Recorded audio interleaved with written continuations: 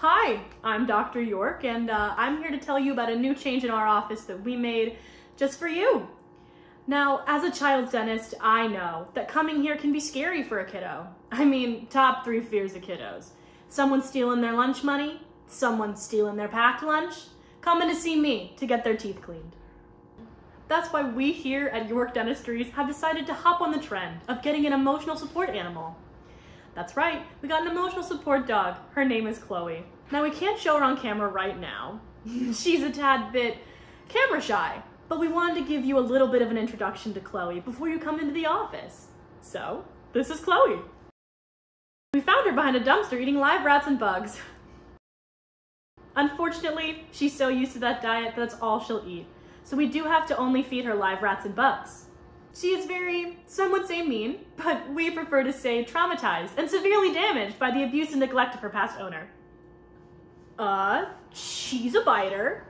Definitely cannot be within 7 feet of her, which is why we've had to reno the entire office to make really big rooms.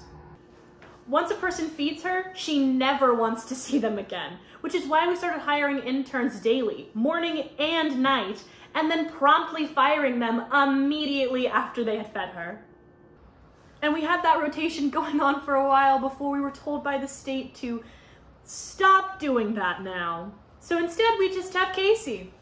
He dresses up in a new disguise for every mealtime. Her original name used by the locals was Mayada, which just means piss. Obviously we had to choose something a little more child appropriate, so we picked Chloe. She is afraid of children. I don't know if it's a fear or just an extreme dislike, but she just can't deal with them. So we do ask for our child patients that you wear a fake mustache or a button-up shirt and a tie, maybe carry a newspaper or an oil lamp, just so that she, thinks you're an old person. If you forget, we do have a shirt you can wear that says, "I survived the 1980 Mount St. Helens volcanic eruption and all I got was this lousy t-shirt," which Chloe will think that you bought in 1980 when the tragedy happened, making you a legal adult. And, big surprise for us all, we just found out that Chloe is 8 months pregnant. Yeah, we thought she was just eating too much, so we cut her meals by half, which cannot be good for those babies. But turns out there's an estimated 9 babies in there. So by the next time you come in, who knows, we might have 10 emotional support dogs. Wouldn't count on it though, that pet food thing probably did some real damage.